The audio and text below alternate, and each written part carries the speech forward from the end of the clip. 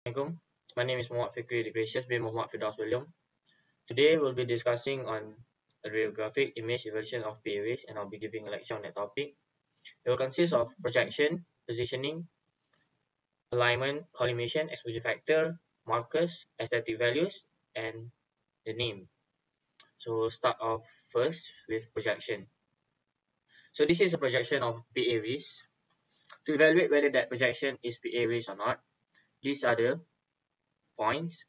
First of all, the radial ulnar articulation must be open, and based on what I've written here, this is the radial ulnar articulation. Next, radial and ulnar styloid seen at the extreme lateral and medial edges of each bone.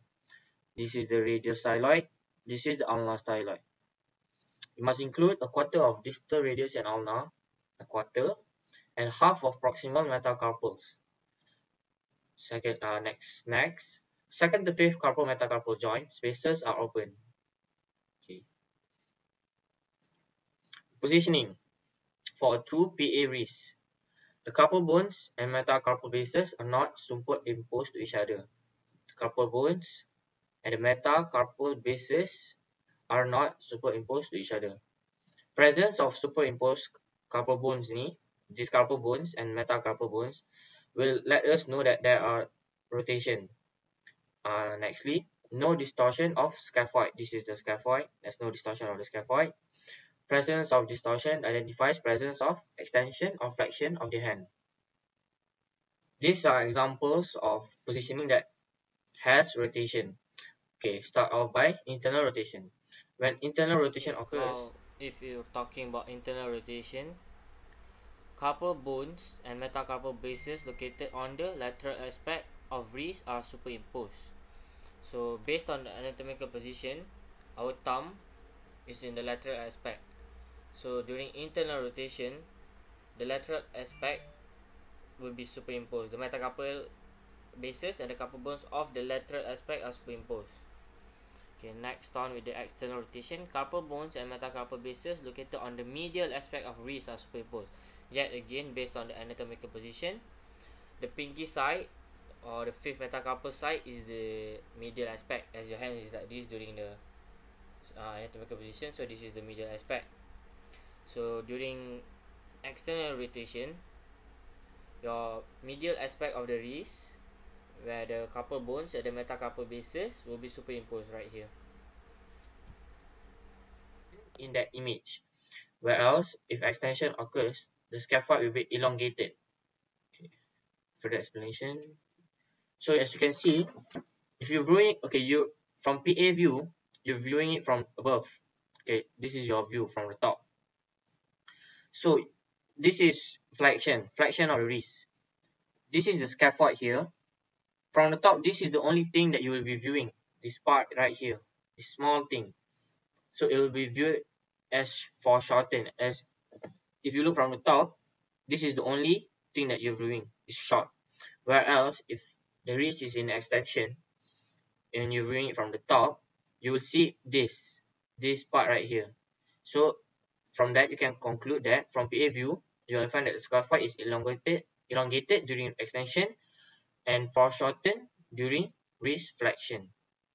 So, okay, I'll give you some time to look at this image. See, this is top view. Okay, you can clearly see that this is shorter than this image. This is a scaphoid, and this is a scaphoid. The one with the sharp thing down here. Okay, that is a scaphoid. Okay, next slide. So this is the evaluation. This is my image, and I'm going to evaluate that image. So first of all, you must evaluate whether carpal bones and metacarpal bases are superimposed or not. And from this image, there are no superimposition of carpal bones and metacarpal bases. Therefore, there are no sign of rotation in this image. Next, scaphoid is not foreshortened or elongated in this image. This is a scaphoid here. Okay, so there are no signs of flexion or extension in this image. Okay, and now we'll continue on with the alignment. For alignment X-ray tube with patient, you can't determine that alignment as due to the absence of collimation. Nextly, X-ray tube with cassette. X-ray tube with cassette can't be determined due to the absence of collimation too. Alignment between cassette with patient is incorrect because the distance between the central structure at superior level is more than inferior. So I've cross-centered the marking at the middle here. You can evaluate that the superior part is more than the inferior part, whereas the left and right are equal to each other. The centering point for this radiograph is undetermined due to the absence of collimation, but the actual standard centering point is perpendicular to mid-carpal. Collimation. At the superior side, you must include half of proximal metacarpal and MCP joints. At the inferior side, you must include the radius, the ulna, and the ulnar styloid. For the right side, you must have the fifth metacarpal, fifth MCP joint, you have the ulnar styloid. Whereas at the left side, you must have the first metacarpal, first MCP joint, and the radial styloid. This is the radial styloid. Exposure factor. So for exposure factor for RIS, thin structure for BCO or bony cortical outline, which affects the contrast. For thin, we'll be using bony cortical outline of the ulnar styloid, and the thick will be using bony cortical outline of distal and radius. So ulnar styloid is located here, and you can see it.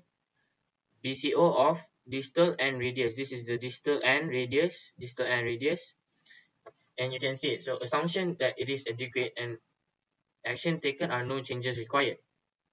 Next is density, which is affected by the bony trabecular pattern. Thin structure, same ulnar styloid, and thick structure is also the same as the above, distal and radius. You can see the trabecular pattern of the ulnar styloid and the trabecular pattern of the distal and radius. And to conclude, the density is adequate and no changes are required for this image. Marker. Anatomical marker is present in the radiograph. Placement and annotation of marker is correct.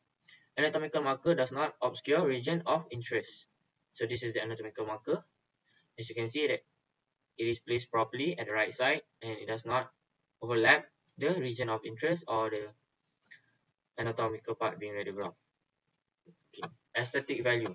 Size of cassette used is the optimal size, which is 18 times 24 cm, which is sufficient to retrieve information required from the projection. And as you can see from this image, there are no sign of artifact in this image taken. Okay, and next, we'll go on with the name, the last one before conclusion. Patients and information regarding to the name, IC number or examination date, place of examination are not visualized on the radiograph. As you can see, usually it is placed down here for the name or any information, etc. during this radiograph. My suggestion would be that the name to be placed down here, not overlapping the region of interest. Conclusion. The radiograph positioning is correct. The alignment is acceptable even though there is no collimation. As you can still see the region of interest because it is not obscured or cut off in any form of way. The exposure factor is sufficient. Anatomical marker is present and placed properly. There is no form of artifact on the radiograph. But patient's identification is absent on the radiograph. Therefore, this radiograph is unacceptable as you can't identify that whose radiograph is that for. You cannot identify which patient is it. So therefore, it is unacceptable. This is my references that I've used throughout this presentation. Thank you for your time and Assalamualaikum.